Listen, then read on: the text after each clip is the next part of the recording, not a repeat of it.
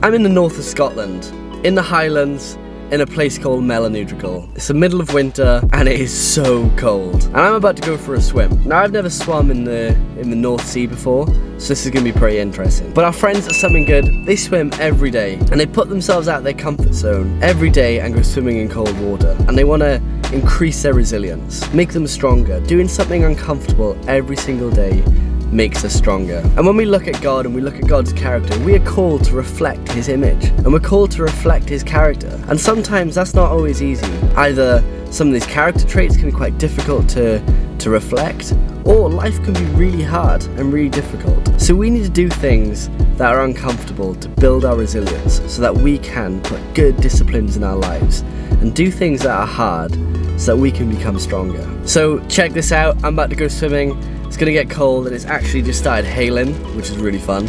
So check it out. It's actually hailing right now. So cold. I feel really cold.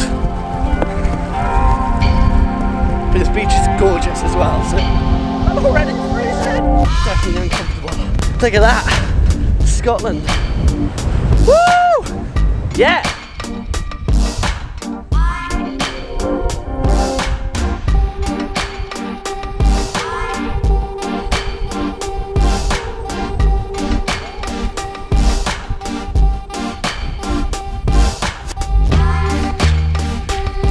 A few moments later. It's so cold.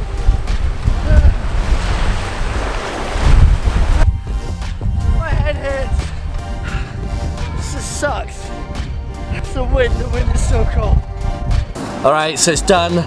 We're done, and I have cut my finger somehow. But it's done. I've swam in Welsh waters quite a bit, and that's like the coldest I've ever been, and the wind just made it 10 times worse. Got your head out of the water and the wind came and just didn't stop, kept your brain freeze. So I just dived in the back of the car and got shelter. It's done. It's gonna build my resilience. Look, it's Elias. Elias made it too. Hey dude! Hi! Stay uncomfortable, people. It's good for you. Peace.